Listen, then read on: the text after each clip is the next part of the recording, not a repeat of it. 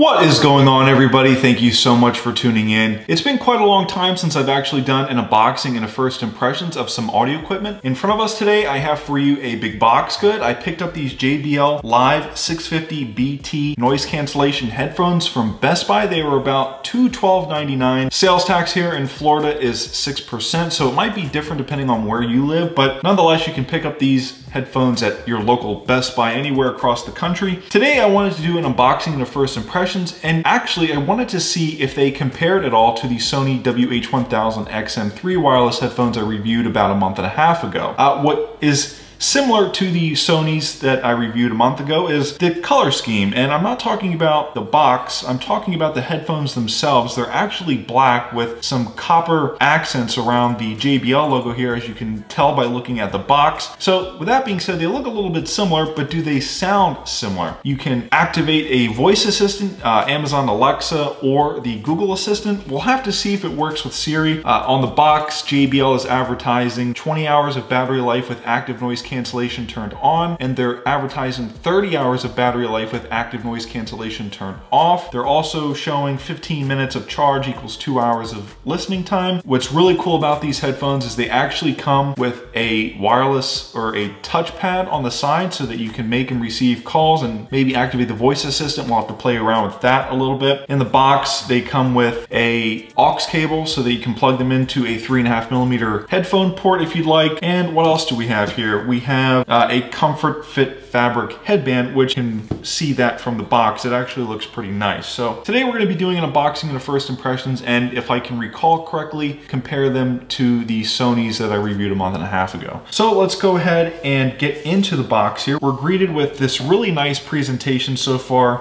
It looks like we get an orange charge cable. It looks like micro USB, so USB to micro USB, not USB Type-C like we get on the Sonys, which is a little bit unfortunate because USB-C has become a popular method for charging and syncing, so it would be really nice to see something like that on these headphones. This looks like a 3.5mm jack to a proprietary jack that goes into the bottom of the headphones, so at least you'll be able to use it one way. You can't use it both ways, unfortunately, but at least one way. Nonetheless, these are some wireless headphones, so for the most part, you shouldn't have to worry about plugging them in. So far, really nice build quality. I am really digging this fabric mesh headband. It feels durable. It doesn't feel like it's going to wear out anytime soon. I've never seen any material like this before.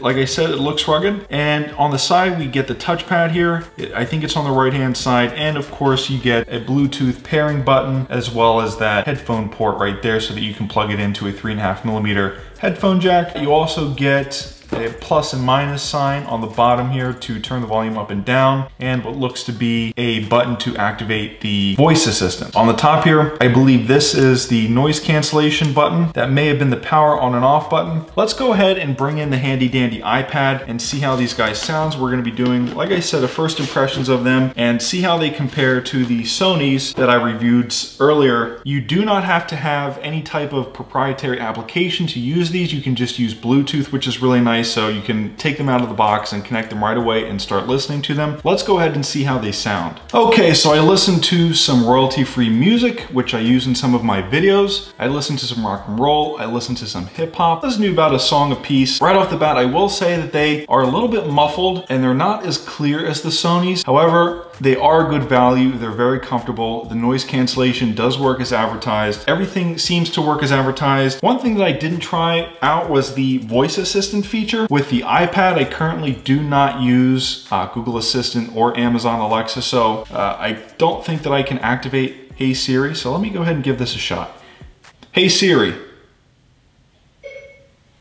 I actually activated my phone over there, but that doesn't count. So far, they sound just okay. They're not going to sound as good as the Sonys, I don't think, or as good as the Bose. I think they were a little bit muffled sounding. They are very comfortable though. This mesh material feels very robust and very nice. You know, I don't think it's going to wear out on you anytime soon. You get the JBL logo on the top of the headphones here. Everything looks to be of really great quality. So you're getting a really nice pair of headphones. And let me tell you something about headphones. When you buy them and you listen to them a while, they end up sounding pretty good anyway. So it's really all a matter of personal preference and a matter of personal taste. It doesn't matter what headphones you buy, they're all gonna sound pretty good, and they're always gonna be something, you know, when you come home from a long day, instead of listening to your ear pods or something, you know, throw these on. They've got noise cancellation, they're comfortable, you can really escape the world in these things, and do so for quite a long time, given that they have 20 hours of battery life with active noise cancellation, or if you want to use them without active noise cancellation, use them for 30 hours at a time. What's really cool is they're